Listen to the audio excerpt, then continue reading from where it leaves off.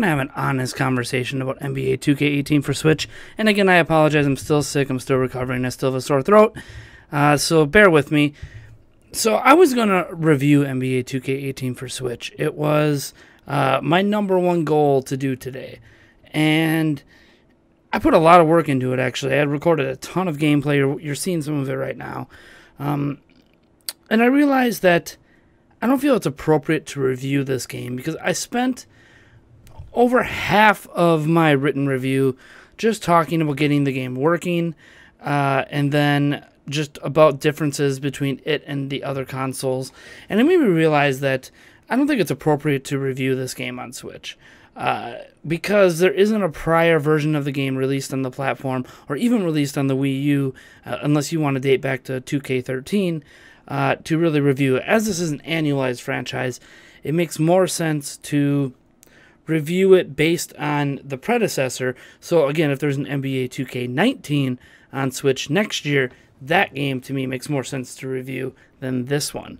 However, I did still want to talk about it because some new details came out today, and obviously I did some of my own experimenting, and it's hard to recommend NBA 2K18 unless you're like me and you love sports and you love sports simulation games, you love the NBA, and you want to take it on the go. And I say that because the Switch is quickly becoming not an ideal platform. Now, my experience installing the game, which I bought the digital version at midnight, is interesting. You can technically download and install it on the internal storage. However, you cannot, load the game up because you need 5.1 gigabytes allotted for save files. Okay, fine. So I put an SD card in, hoping that, or a micro SD card, hoping that I could put my save file in there. Nope. You have to install to the SD card and put your save file in the system. It's a really dumb setup. I don't know if that's the fault of Nintendo or the fault of 2K. Somewhere along the lines, people should be able to pick and choose where they want their save files and where they want the game, because I would love the game on the internal storage to reduce load times versus having it on an SD card that can't keep up. But that's besides the point. What's interesting is that each save file takes 5.1 gigabytes, and that's each save file. So every time you start a new profile, every time you start a new my career, a new season, 5.1, 5.1, 5.1. That can add up in a hurry. You have 5 save files, that's 25 gigs. There goes all of your internal storage just for save files. So, I don't know if that's the way it is on other platforms. I don't remember it being that way on my Xbox One last year, but kind of interesting. I'm hoping that gets patched. I don't think they need 5.1 gigabytes per save file. Maybe 5.1 allotted total for as many saves as people want. 5.1's a lot for the data that it has to save. I don't think that that's really necessary. I'm hoping that gets fixed. But there was things about this game that I applauded in the past. I talked about how NBA 2K18 is the ideal way that third-party ports should happen on Switch. And I made a big video about it. It did pretty well. And it seemed that a lot of people were interested in how 2K18 handled their Switch port. And let me say this right now. Barring, visual aesthetic choices or personal preferences in different art styles, NBA 2K18 on Switch is quite literally the most visually impressive game in the Switch's library. It is beyond a doubt fantastic. Yes, it's lacking in some anti-aliasing. Yes, it doesn't run at native 1080p. Yes, there is some downgrades in the shadows that are very noticeable at times, especially in the My Career mode. But that aside, it is stunning. Here I'm showing some gameplay back and forth of the Xbox One version and the PlayStation 4 version and the Switch version in the beginning of My Career. And you'll notice that the Switch version visually is it's right there.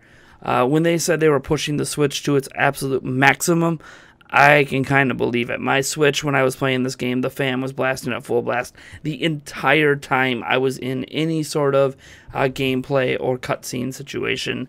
Not so much on the menus, of course, but of course menus don't take up that much. So it pushes the Switch hardcore. And the fact that outside of anti-aliasing and some shadow work, that it's almost, and obviously resolution, it's almost identical to the Xbox One and PlayStation 4 visually is just an impressive feat. And that's a lot of what I was basing my praise for 2K on, is that, you know what, yeah, they sacrificed in frame rates, but they went for the visual aspect that's going to appeal to a broader audience. And I was all up on that train. And now I've played it, and I admit it's playable, it's fine, I've gotten used to it, but the dip in FPS from 60 to 30 is quite noticeable. And while I don't have a way to measure frame rates right now on Switch, I swear that there are a few times I've noticed in gameplay where the frame rates actually dip. We'll have to wait for Digital Foundry's full analysis of the Switch version to see, but I don't know that it actually holds a constant 30 FPS. So that's part of the problem, is that I don't think it holds a constant 30 in gameplay. Another part of the problem is that, like, as I was recording the Xbox One footage, and then I switched over to Switch, it was quickly apparent how jarring the drop in FPS was. And I'm usually not someone on consoles anyways that is big on, oh, it has to be locked 60 FPS, it has to be, unlocked 30 FPS or whatever. But it was very jarring to me. And I played a lot of NBA 2K17 on Xbox One, so I was used to 60 FPS with the NBA 2K franchise. So it was pretty jarring.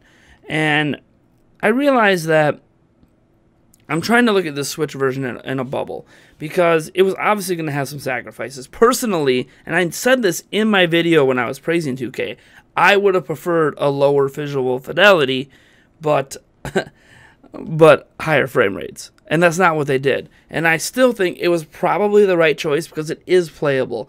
Unless, I'm not imagining this and the frame rate drops aren't real. But it's playable. Playing it portably is where it really shines, because obviously I can't help when it's docked to compare it directly to other home consoles. But when you're portable, there's no experience like this for NBA. The NBA 2K18 app on a phone is an embarrassment compared to what you get on Switch here. And the fact it's fully feature parity, online play works fine. You're probably watching a bit of a game I played online.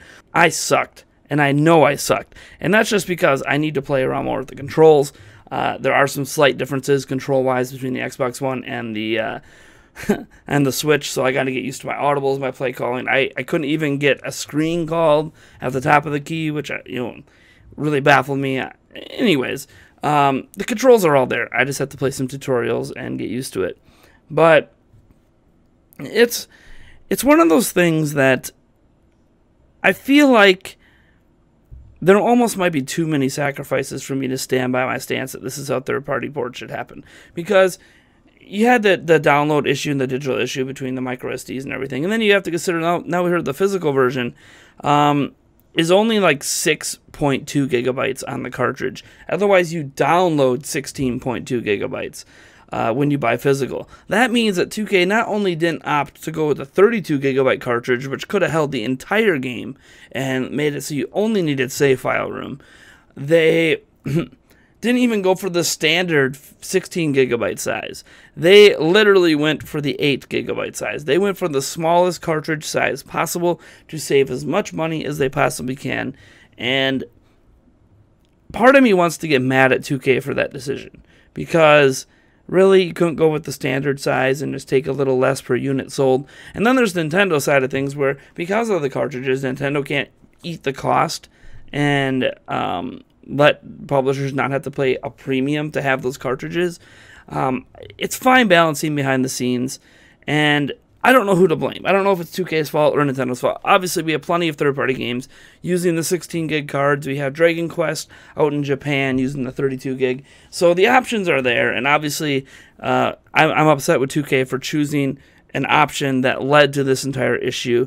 I mean, having to download 16 gigs and you didn't buy it virtually, to me, is ridiculous.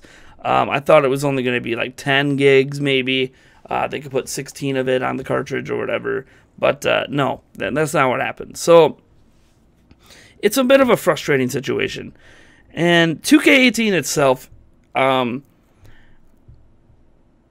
makes me question my stance on whether it is better than the FIFA port. Now I'm going to have to play FIFA for myself, but I still think the 2K18 is a stunning game. The fact that they got the full console version running on Switch as is impressive. It's visually stunning. I literally am blown my mind, even when I'm watching the between quarter things, where I have Bango out there shooting t-shirts up into the crowd, walking through the BM O'Harris Bradley Center, and it's great.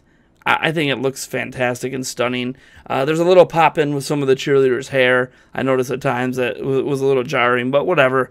A little bit of pop-in the in-between scenes that don't involve gameplay is fine.